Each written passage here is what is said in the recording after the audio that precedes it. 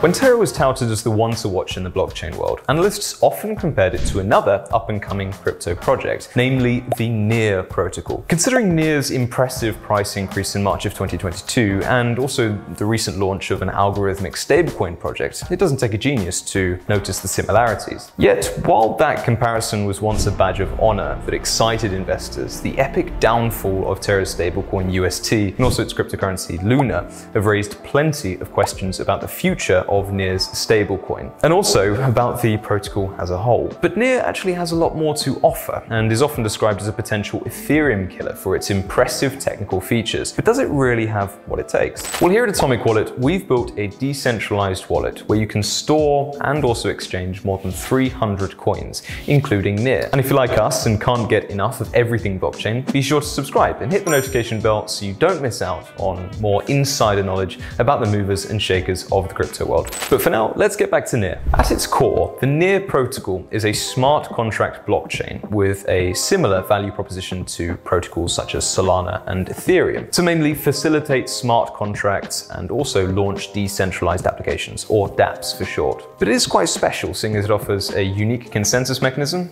it uses sharding, and also its smart contract layer system is quite interesting too. So let's take a look at all of these in closer detail. Now, Near follows a proof of stake system, which means Near coins are able to be staked to validate transactions. Rewards are received if the transaction is validated and a new block is built, but penalties are imposed otherwise. And something that makes it quite unique is that it boasts a unique consensus mechanism called Doomslug. Here, validators take turns to add blocks to the chain rather than whoever has the largest stake getting the role of validator. And this goes real lengths to promote democracy and decentralization. To boost efficiency, Near uses something called sharding, which means that it basically divides the blockchain up into 4 smaller constituent parts to facilitate quicker transactions. Because not everything has to be stored on the chain, data can be processed quicker. To be precise, Near can actually process 4,000 transactions per second across all of its shards. The other crucial component of Near is Aurora, its smart contract layer. Aurora runs on the Near protocol, but it is compatible with the Ethereum virtual machine and can therefore support all Ethereum dApps, which boasts the feasibility of the Near protocol, as most developers actually build on Ethereum. Plus, Near actually incentivizes developers further by giving them a portion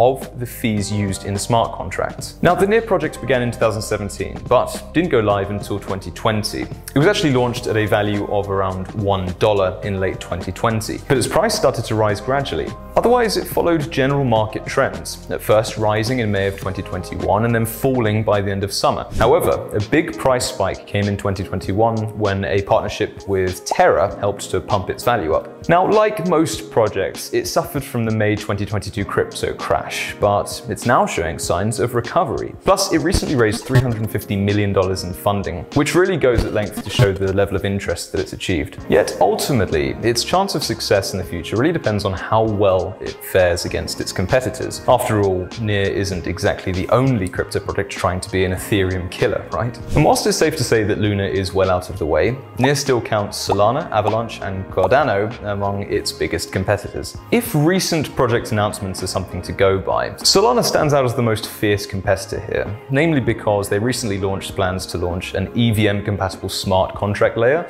much like Aurora, while Near just launched a Near Pay project to rival Solana Pay. Coincidence? We think not. Most agree that Near has an edge over Solana when it comes to its technical features, and its sharding processes in particular stand out among the competition. However, this advantage isn't yet reflected by its numbers. You know, Near actually faces a challenge here, and it comes due to the lack of decentralization. Although Near has a very good roadmap to decentralization posted on its website, its transparency reports are somewhat lacking. Solana wins here, of course, and its transactions are also cheaper. Perhaps because of this, Binance US is the only mainstream exchange that actually sells Near coin in the US. In other words, you could say that the project is nearly there. I mean, it has solid technology behind it, but it does need to get its act together in other areas. One of the ways Near is hoping to up its decentralization is through dynamic resharding, and this would make it possible to automatically create and destroy shards depending on the demand. And since the creation and destruction of shards is dependent on governance right now, dynamic resharding would actually make Near more decentralized and efficient as a result. So what do you think? Does Near have Ethereum killer potential? Will it be eclipsed by shinier competitors, or is it doomed to fail? Let us know in the comments. And remember, there is plenty more where this came from. We're committed to giving you the down low on all of the hottest blockchain projects and other must-know info. So make sure to subscribe to the channel and hit the notification bell to get an update every time we release a new video. And I will see you next time.